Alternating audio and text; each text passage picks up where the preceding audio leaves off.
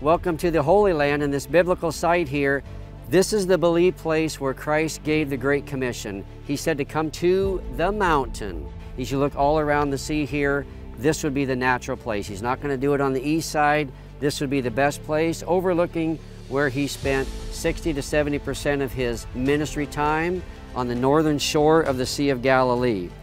So this is amazing to be here in the very footsteps of Jesus and his disciples, to experience and be in the same place where Christ gave the Great Commission to go into all the world and preach the gospel. We will see the same sights that Jesus and his disciples saw as Christ spoke some of his last words to them. The view from here is breathtaking, and we'll be showing you all about it and reliving the Great Commission command of Jesus to all of us.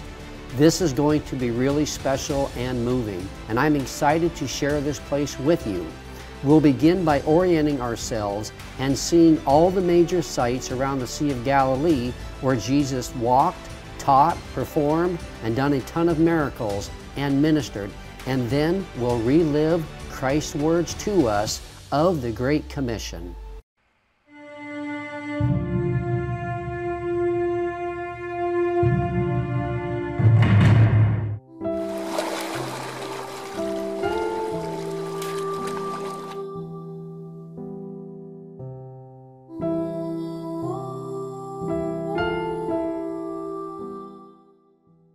Now, Mount Arbel is located on the west side of the Sea of Galilee and is the tallest mountain around the sea. From the park entrance, it's a little hike up to the best viewing places, but well worth it. For others who might be coming to visit this site, the climb is gradual, so just about anyone can walk it. Along the way, there are many breathtaking views to see, so it's really special to experience this. It has a spectacular view of the Sea of Galilee, which is about 8 miles or 12 kilometers wide and about 13 miles or 21 kilometers long. It rises about 1,200 feet or 365 meters above the Sea of Galilee. It has on its eastern side a cliff that drops right down to the Sea of Galilee basin. This cliff has many natural caves that have been used throughout history for battles and protection purposes. Now, history and tradition locate Mount Arbel as the place where Christ gave the Great Commission mandate to go into all the world and preach the gospel. Many theologians believe this is the place because it is the tallest mountain in the area and provides a perfect view of the Sea of Galilee. Because Christ spent around 60 to 70% of his ministry time around the Sea of Galilee, Mount Arbel would have provided the perfect backdrop as Christ gave the powerful Great Commission mandate to his disciples. So now let's look at all of the sites around the Sea of Galilee. So, where's Magdala?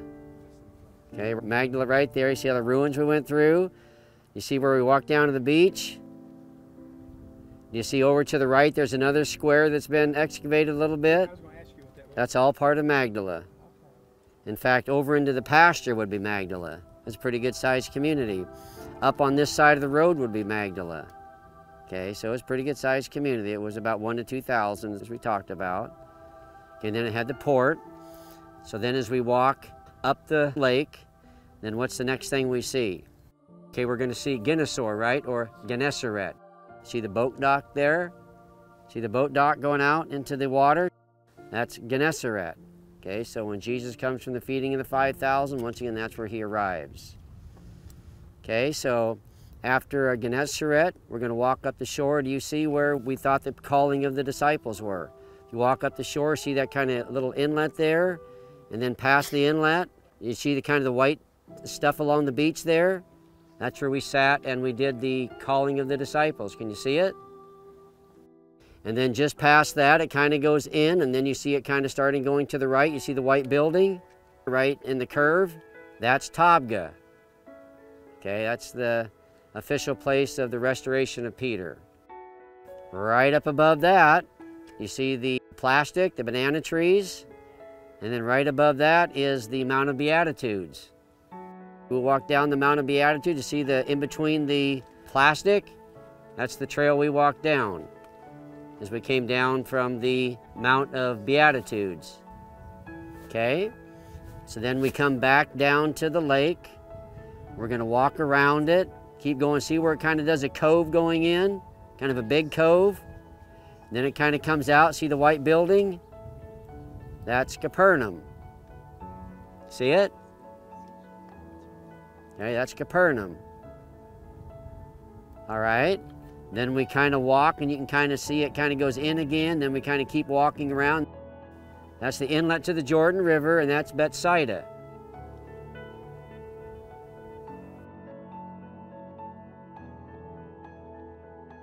Okay, then from Bethsaida, we're going to walk to the right, and then do you see where it kind of gets dark there on the shoreline? Okay, so just to the left of that a little bit is the feeding of the 5,000.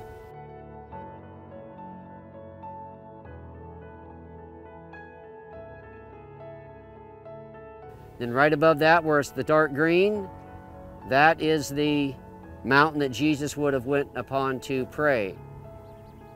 Then you see where the white dot is? We went up that draw and then went over on that hillside, and that's where we did the Bethsaida lookout, or the Sea of Galilee lookout. So go back down to the white dot.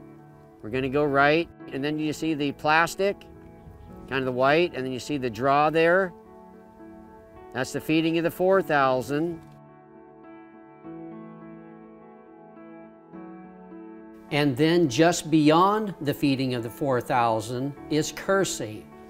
That is where the demon-possessed men, the demons were cast out of. Then if you just go to the right a bit, that's where the pigs ran down the hill. Then just south of where the pigs ran down the hill into the sea and up the hill is Horvat Susita. This was a Decapolis city of the Romans, and from where many of the people would have likely came from to see and hear about Jesus casting out the demons into the pigs. It's also likely a reference Jesus referred to when he spoke about letting your light shine like a city on a hill. So now let's see where Christ walked on the water and calmed the storm and sea after feeding the 5,000. Can you spot again where Jesus fed the 5,000? Okay, now look down below us a bit and locate Gennesaret or Gennesaret.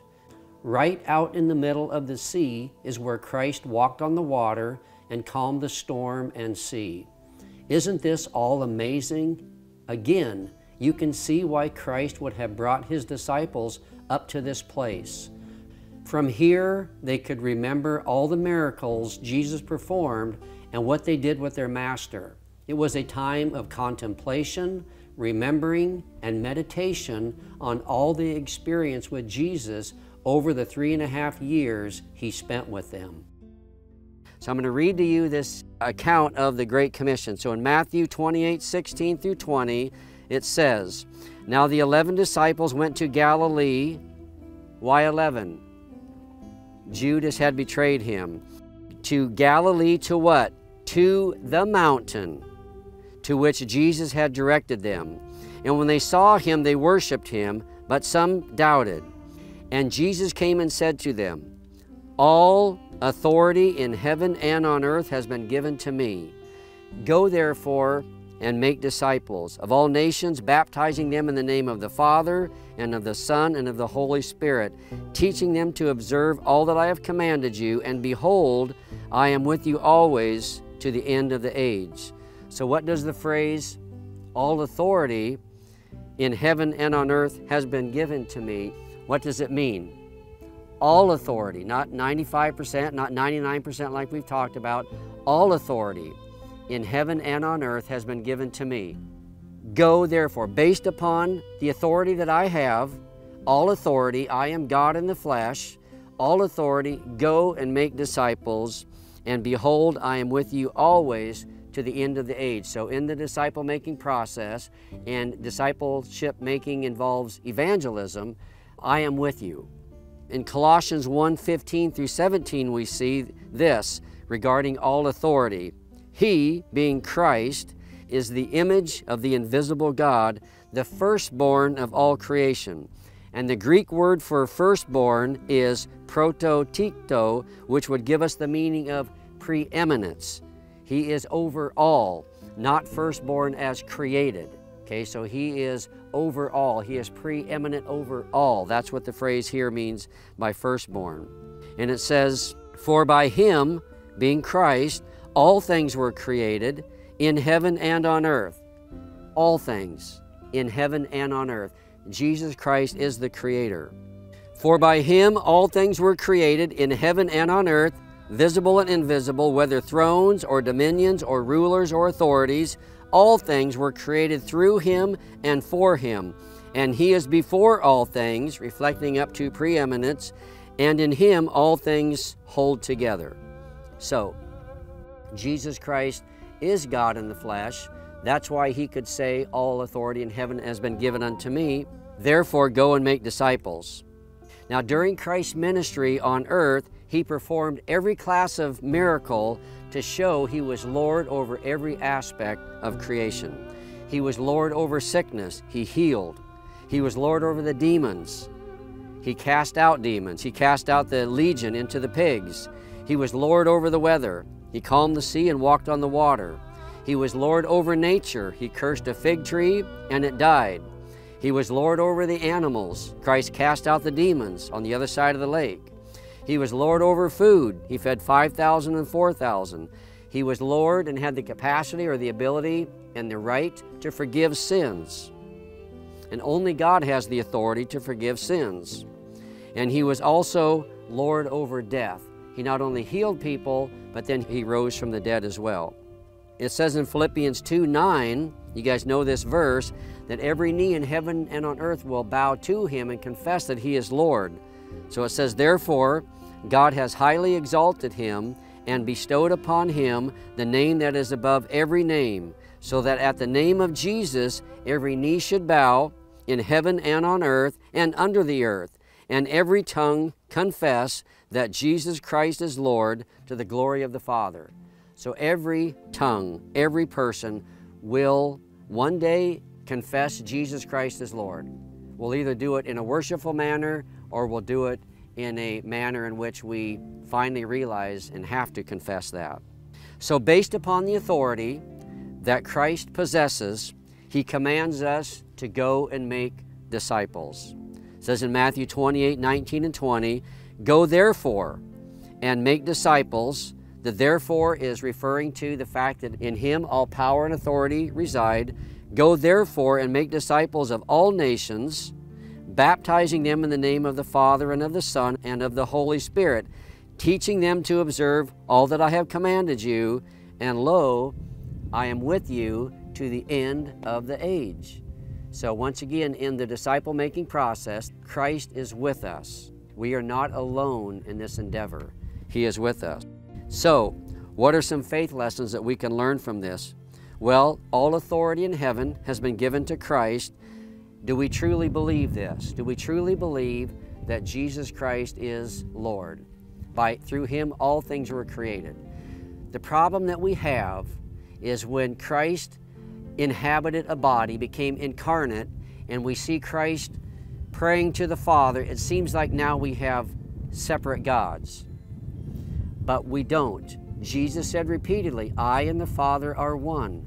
We're not two, we're one. If you have seen me, you have seen the Father.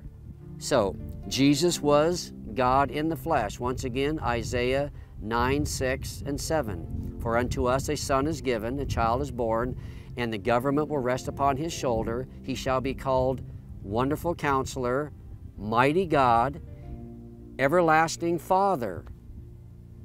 Everlasting Father, and the governments of his shoulders shall be upon him, and of his kingdom there will be no end. So we sometimes have a problem in Christ's humanity, but he chose to indwell a person, and become flesh, so he could experience and then be the sacrifice for our sins. So, do we believe that Jesus Christ is fully God? Also, we are called to be missionaries. We are to go and share the gospel. It's up to us to go. It's up to us to go to where the unreached are and share Christ with them. Now, we're all called to be missionaries. It says in Acts 1:8, "But you will receive power when the Holy Spirit has come upon you, and you will be my witnesses in Jerusalem and in all Judea and Samaria and to the end of the earth." Does anyone know what missionary means? It means one sent. Okay, missionary is just one who's sent to share the gospel. Most missionary work will take place in your local environment, because most of us don't go to a foreign country. Some do, but the missionary work you will do will be within your own community. Now, just because we're not foreign missionaries doesn't mean we're not missionaries. Okay, we're all sent ones, because some would be missionaries sent to Jerusalem, to Samaria, to the othermost parts of the earth, Judea. So we're all called to be missionaries. We all, though, can be helpful in the missionary process. For those that are overseas, we can pray for them, we can support them, we can help them financially. There's many things that we can do even in that aspect. We can help them when they get back. So in summary, we're all to be missionaries. We all share in our local community. For those who are out in the field, as we call it, away from home, then we can help them by praying for them, supporting them financially, maybe when they come back, helping them as well.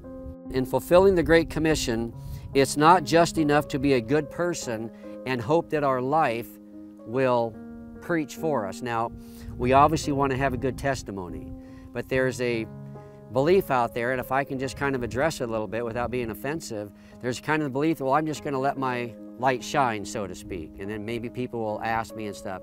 Hopefully people will ask me. I'm not going to really say too much. I don't really want to offend anybody. Well, we're all great lights and we all need to have good testimonies, but who had the perfect light? Who was the perfect light? Christ. Did he say anything? What does it say in John 1:1? He was what? The Word. He was the Word. So, yes, we need to have good testimonies, but we need to speak. Sharing the gospel involves more than just having a good light. If you don't have words with your light, then a person's not going to come to Christ. The next faith lesson is, while I don't believe that baptism saves us, it is still an important aspect, because it says here to baptize in the name of the Father and of the Son and of the Holy Spirit. Once again, we know that the thief on the cross, he didn't get baptized, but it's very important. In fact, in the New Testament, baptism was like today when a person walks the aisle, okay? It was right after they got saved, they got baptized. The Ethiopian eunuch hears, and he says, hey, what prevents me from getting baptized? You see the Philippian jailer hears, gets saved, bang, gets baptized, he and his family. Okay, so it's important to get baptized. Baptism is a declaration to the world that I'm a follower of Christ. I have been buried. My old nature has been buried. It's died. I'm rising again to a new life. Romans 6:1, okay? So if you haven't been baptized, you should get baptized. And if you haven't, we're going to have an opportunity tomorrow for you to do that in the Jordan River where Jesus got baptized, okay? And of course, for those of you that just want to get baptized, then you can do that just for the experience of being baptized in the Jordan River where Jesus was. You can do that. And then also we are to teach others to obey all Christ had commanded. So we should know God's Word. Not only do we share Christ to evangelize, but then we're talking about the discipleship process. So we want to know God's Word so that we can disciple. And then, as we mentioned, do we really realize that Christ is with us in this discipleship making process? Sometimes we feel like it's just us, but trust me, God wants to reach people. We heard Ashraf's testimony. I mean, God wants to reach people. He's not willing that any should perish, but that all should come to the knowledge of the truth. So are we sharing this, and are we preaching the Great Commission? And do we realize that we're not alone in the process? We have in us, as we share the gospel, all of the power, because Jesus resides in us. We have all of the power in heaven and earth with us, helping us. Okay, so we are more than adequate. But it is up to us to know God's Word and to know the gospel so that we can share it effectively. Okay? And the gospel really begins, as you analyze the gospel in Romans, the gospel has two parts. It has bad news and it has good news. The bad news is that a person without Christ, if they continue in that state until death, then Scripture, I believe, teaches that they're going to go to eternal damnation. That's the bad news. If you don't share the bad news, you have no good news. So to the degree you neglect the bad news will be to the degree that the good news loses its power. I believe today one of the reasons why we have so many Christians coming and going through church doors is because the gospel has been preached to them. God loves you. God's going to help you with everything. And so they get on board wanting all of the goods, so to speak. They don't want the whole package. They don't want the discipleship. They don't want any suffering. They don't want to serve. They just want to get their life better and add Christ on. And then when He doesn't fulfill what they think and they see the whole package, they bail. What are we doing? We're starting halfway through the gospel. We're preaching the good news, and we neglect the bad news. So you can't neglect the bad news. It's uncomfortable today. No one wants to talk about hell. When's the last time you've heard a sermon on hell? I bet it's been a long time. When's the last time you've heard a sermon on the love of God? Every other sermon. I'm sorry, but biblically, where did Christ begin? Repent. Repent. Where did John the Baptist begin? Repent. So if we leave out, then we don't have much power. And also, there's some who would claim that hell is not eternal. I would wish it's not eternal. In my humanity, it sounds really harsh, but I would say this: in Matthew 25, after Christ comes and He separates the sheep from the goats, He says that the goats will go into eternal damnation and the sheep into eternal life. Same word is used for eternal damnation as eternal life. I know it's not comfortable, but I think that biblically that the reality of hell is there. Christ referred to it repeatedly. So we need to be sharing the gospel in its entirety. So what a wonderful place. We saw the rain go by. We've looked all around the Sea of Galilee here. And this, once again, I believe this is the best possibility for the giving of the Great Commission. Because He says, go up onto the mountain. Jesus went up on mountains all the time, and He would go up on the mountains to pray. I believe the disciples and Jesus came up here on a regular basis. What a great teaching place. Once again, we've talked about whenever we sometimes want to get close to God, or we're having problems, or we just kind of want to sort things out or whatever, we go up onto mountains. Moses went up onto a mountain to die. Look at all the land, and then he died. We have Mount Sinai. We have the Mount of Transfiguration. We have the Sermon on the Mount. We have the mountain where the Great Commission was given. So as you analyze the lay of the land, once again, you're really reduced to just a few options, okay? I don't believe it's going to be over Tiberias. That's not the place it's going to be. It's going to be over the place where they ministered. That's where it's going to be. It's not going to be on that side. It's going to be on this side here to the mountain, because over there, there's some mountains, but they're way high up, and a lot of them then are in the Decapolis area. So this just seems to be the mountain. It's the highest mountain around the area here, so it just seems to be the best place. So if I was a betting person, which I'm not, I would suggest that we are just right in the area. Like I said, we could be up there just a little bit, but I think that this is probably, this terrain here hasn't changed in 2,000 years. It's the same rocks that were here. So I bet this is probably right in the spot, overlooking where they ministered for 3.5 years. So after Christ rose from the dead, then He would meet them periodically. He would meet them first in Jerusalem. Okay, He would meet with them. Doubting Thomas meets up. Then He sends them to the mountain here in Galilee. Go to Galilee. Okay, and the different Gospels kind of start at different points. Matthew kind of starts here, but the other Gospels, you have Christ appearing first in Jerusalem. Then He sends them up here. Then He meets them up here. He restores Peter by the sea. We know that's by the sea. We know that the giving of the Great Commission is on a mountain. So He appears to them in different places, but for shorter periods of time. And then they will go back to Jerusalem. They will go up on top of the Mount of Olives, then that's where he will ascend back to heaven and say goodbye to them. So where we're at right now would be during the 40 days from after he rose from the dead to when he ascended back to heaven. So these accounts are his last, I guess you might say, encouragements to them. But he says it's better that I go so that the Holy Spirit can come to you and be with you. And of course, he was the Holy Spirit as well, so he was with them. He says, I will be with you always to the end of the age. Well, how special to be here. Thank you for watching, and may God richly bless you guys.